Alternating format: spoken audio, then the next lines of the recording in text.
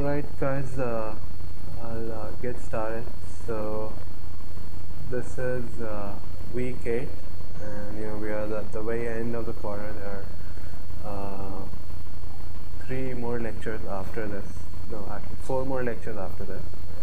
And there's a project which is due on Friday, and the end term date, which is always a concern for especially the spring quarter. So we want to keep it on June 5th, which is the last Friday of the quarter. So you can finish up, and people who want to leave for internships or whatever they want to do after that, they can do it. If you have some very serious reason where you can't take the intern on this date, then we will try to accommodate you. But unless and until there's a very specific reason, do try to take it on this date. So we'll keep it on June 5th evening. Is that okay with all of you? Okay, so last time we discussed, we were talking about shading, and I showed you these 2 schemes. One is portrait and the other one being landscape. And I think you guys preferred landscape from the shading perspective, right? But now let me ask it again. If this panel was made using a thin film technology, then which scheme would you pick?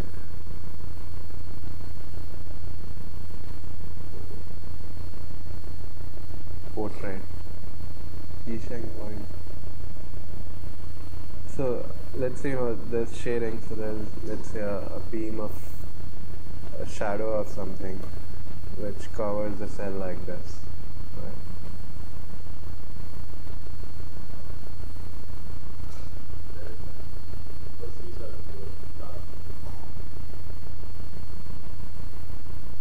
No, I mean, which one?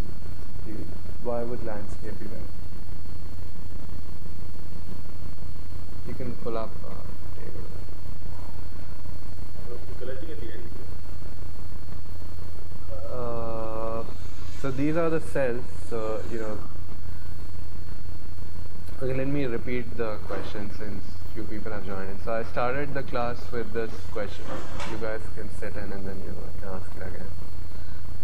So we were talking about shading in one of the previous lectures, and I showed you these 2 different configuration of the panels, the portrait and the landscape configuration, and you guys preferred landscape from the perspective of shading. But now let's say this panel is made up using a thin film technology, then using a either amorphous silicon, CAD-TEL, or one of those technologies. Then which orientation would you prefer from the perspective of shading? And to give you some visual guide, I said, okay, so this would be, let's say there's a pole nearby and it casts like a shadow like this. So which would be better for from a shading perspective? Yes. The portrait or landscape? Okay. And why would that be? Because it's opposite of the other? Or? Sure. Yeah, go ahead. Mm-hmm.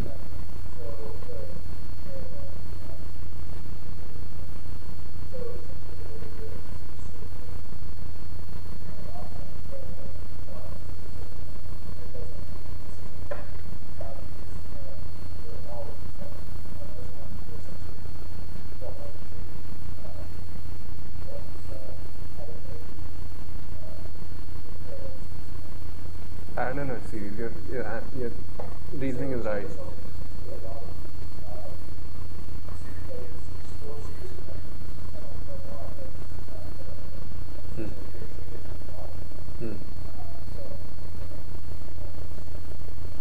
So yeah, let me draw the cells, actually that might help. So the cells are, each of these long things over here, each of these things is one cell. So I've drawn over here only 4 cells. Right, similarly over here are also these 4 cells which are series connected.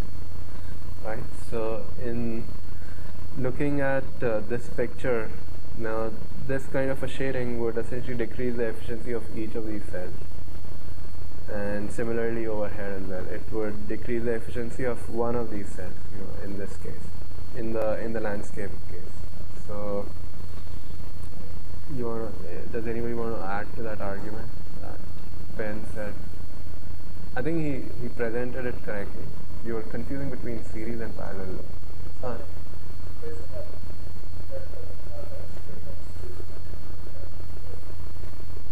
You have a series of string connections in.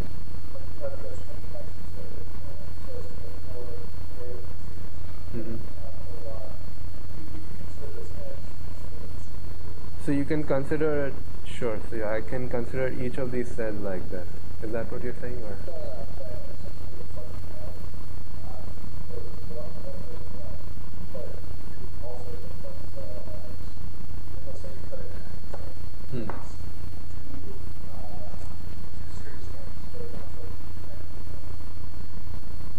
Yeah. So,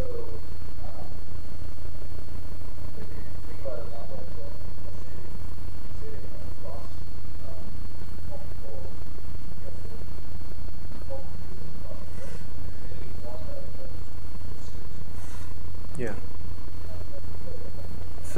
yeah. So let somebody else also add to that. What you were. Maybe in this case, landscape case. Yeah, the landscape case, you're blocking a whole lot more current because in one cell's current is going down substantially. Yeah.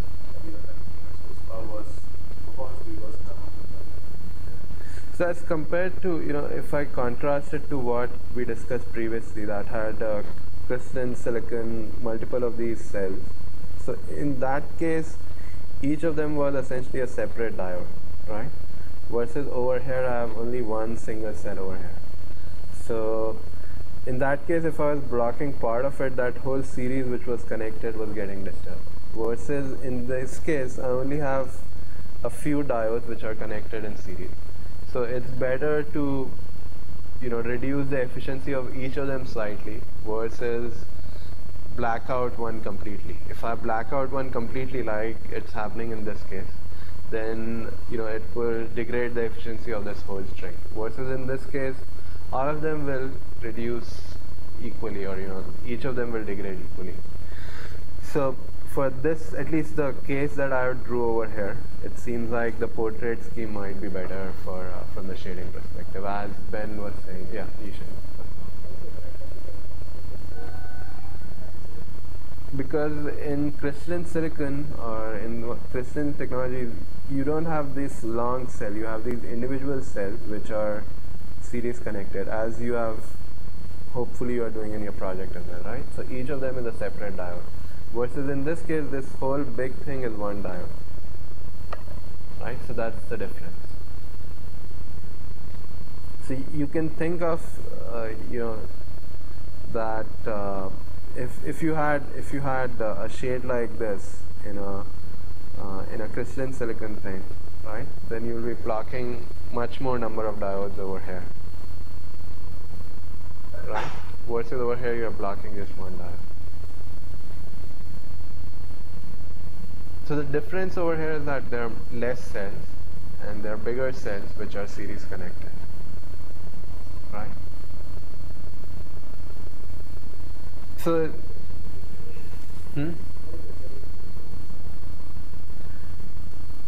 then I would prefer the other orientation. Yeah, if the shading was like this, right? If the shading was like this part was getting shaded, right? Then I would of course prefer this one. But usually the shading occurs at the very bottom of the panel, so it would, if it's a series of panels as we were discussing the last time, then the shade from one typically comes at the bottom of the panel. So it would shade out this part of the panel. Right? If these are installed in a utility farm or where these are all placed next to each other, then the most common cause of shading is shading from one panel to another one. If there was a random shading, so then the next problem set which you will do is it asks you to simulate a shading in one of the like a realistic environment where you have a house and a water tank nearby, what the shading you do. But I'm just assuming the case if they're placed in a farm somewhere, all of them are placed next to you. So we talked about cattle already. We talked about cattle. Now the next thing which I want to talk about is the CIGS technology, or CIGS cell. It's the colloquial name for this is CIGS, and it's a really hard field, and that's very well represented in this list of companies which have. It was a really hard field, actually. So I would say it was a really hard field back in 2008 to 2010. So more than $500 million of venture capital money was invested into these thin film startups. A lot of them are located, in fact, here in the Bay Area. So this Nano Solar was in Palo Alto. It's now in San Jose. Miasol is also here in the Bay Area. Solyndra is actually no more. So Stein is another startup which we will hear from this coming Wednesday. This is another Bay Area startup. So, there was a lot of promise in this technology, and there was a lot of VC money which came into this technology. And a lot of it was driven by these champion cells which were shown in the lab using these 6 cells, and they could achieve efficiencies of more than 20% at that time. And people were very excited that you could make them on like sheets of aluminum. You could print them in a very low cost manner, and that got a lot of people excited at that time. And also keep in mind, this was the time when polycrystalline prices were very high, so people were even more happy to invest into these technologies. So the first question that you should ask is, why do you need 4 elements? So CIGS, C is for copper, it's not carbon, I is indium, G is gallium, and S is selenium, right? So why do you need all 4? It's basically a 2-6 semiconductor, so why not just use 2 elements and make like this, right? Copper selenide, copper diselenide. So the reason for that is the band gap for this copper diselenide is very low, so it comes out to have a the band gap for this is not suitable for solar energy conversion. So resistivity comes out to be very low. So what people do is they make it CIS, copper, indium, selenium. So if you do that, then your band gap comes out to be somewhere around 1 eV.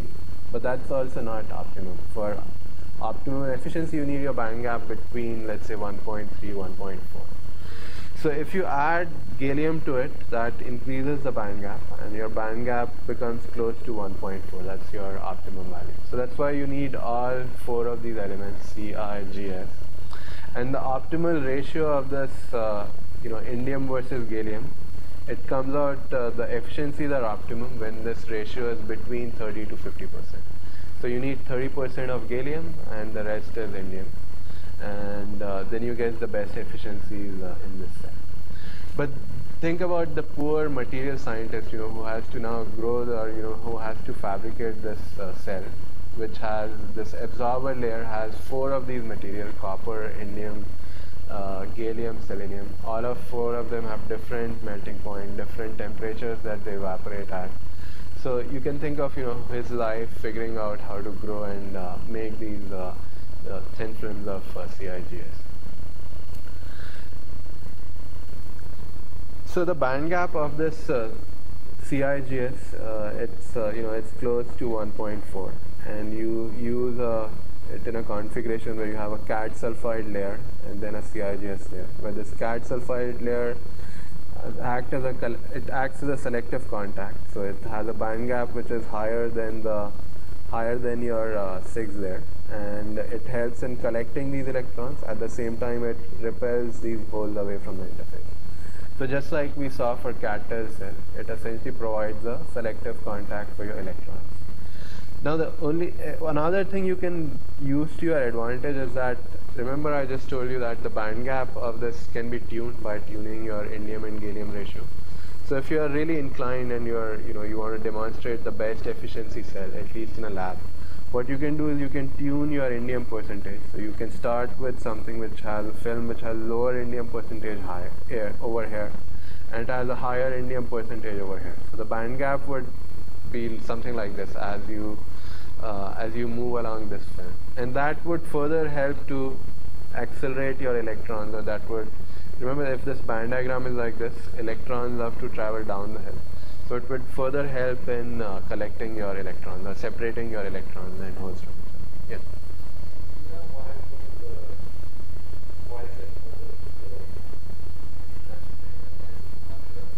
Yeah, so it depends upon the Fermi level actually. If this is p doped, right? So your Fermi level stays constant, right? And your most of the change is seen in your conduction band. But if this same semiconductor was n-type doped, right, then your Fermi level would be somewhere over here. It would be fixed with respect to the conduction band, and you would be seeing the change more in your valence band. But yeah, so since this material is p-type doped, it occurs to be that way. And also it depends upon how when you're changing your indium percentage, where is the change occurring? Is it occurring more in your conduction band, or it's occurring more in your valence band? So in this case, it turns out to be that it occurs more in your conduction band. So these are some funky stuff that you can do if you really want to help optimize your efficiency in that champion set.